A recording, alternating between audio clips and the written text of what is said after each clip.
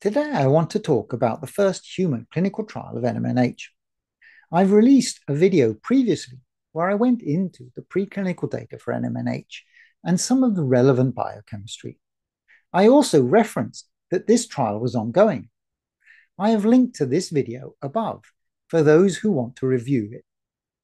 I now have some results from the trial, so I will go through what they found. It was a 90-day human trial run by YouthEver under the YouthPeak brand. Upfront, I need to say that the results are not published and not peer-reviewed, but the company did provide a summary PDF. So in this video, we're going to do three things. First, I'll explain the details of the trial. Second, I'll translate the reported results into clinical meaning. And third, I'll be clear about what we still cannot conclude. Let's go through it carefully. Quick context review. NMNH is simply NMN in a reduced state, meaning it has gained extra electrons, which may help it to work differently in the body. In cell and animal studies, NMNH can raise NAD+ more potently than NMN. So that's interesting, but potency in a dish does not guarantee benefit in humans. So let's start with the trial design. This was a randomized, double-blind, placebo-controlled phase 1 trial. There were 80 healthy adult participants, split evenly into 4 groups. A placebo group, 125 milligrams of NMNH, a 250 milligrams, and a 500 milligrams group. The trial lasted 90 days. The stated objectives were to assess safety and tolerability, to measure NAD+ levels in the blood, and to look at broader outcomes like quality of life, physical performance, and biological age. Importantly, these were healthy people. Large effects are harder to achieve in healthy populations and also harder to interpret. Let's start with the strongest part of the data, NAD+. According to the summary, the 125 milligram dose increased NAD about 1.5 times, the 250 milligram dose about 1.8 times, and the 500 milligram dose about 3 times. The placebo group showed no meaningful change.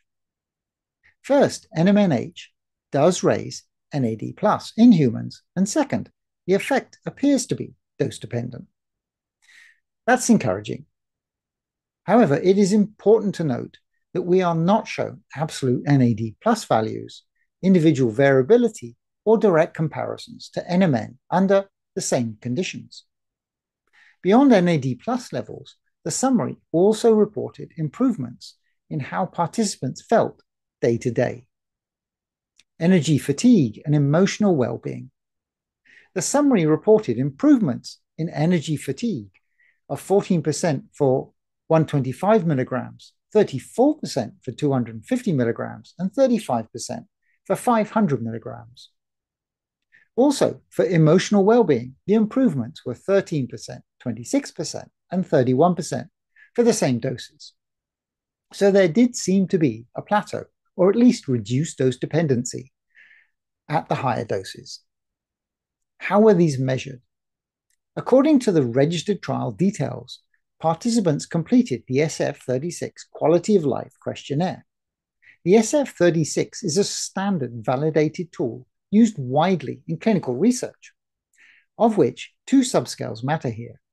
The vitality subscale, which captures energy and fatigue, and the mental health subscale, which captures emotional well-being.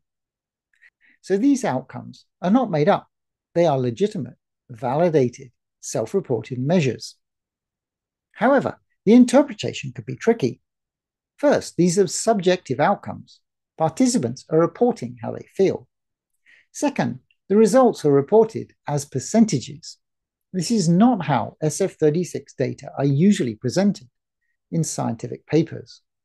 Normally, we would want to see baseline scores, absolute point changes on the 0 to 100 scale, and clear comparisons showing the difference between the groups.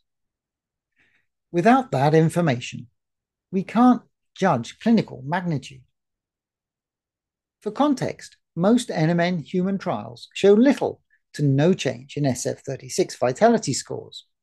Exercise interventions, on the other hand, often improve vitality by 10 to 20 points. If NMNH truly produced changes in that range in this population, that would indeed be notable. But without the raw data, we really can't confirm.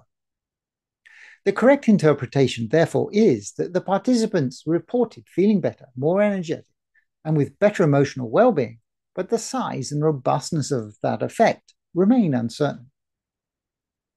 The summary also reported a reduction of biological age of 5 years. However, the method used to calculate biological age is not disclosed. We don't know if this was a DNA methylation clock, and if so, which one? A blood biomarker composite, or a proprietary score. Biological age is not an agreed scientific metric, and without knowing the details of what they measured, I think there is little that we can draw from this. On safety, the data are reassuring. Over 90 days, there were no significant changes in liver markers, kidney markers, lipids, or urine analysis. That suggests NMNH is well tolerated in the short term in healthy adults.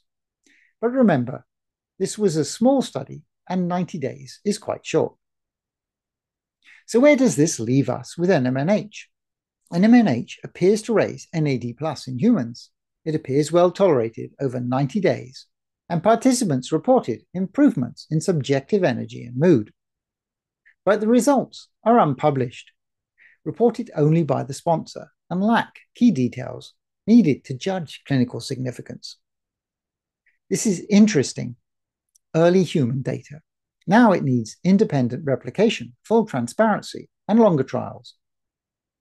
One final comment I would make is that while acknowledging the obvious conflict of interest, I applaud YouthPeak for running the trial.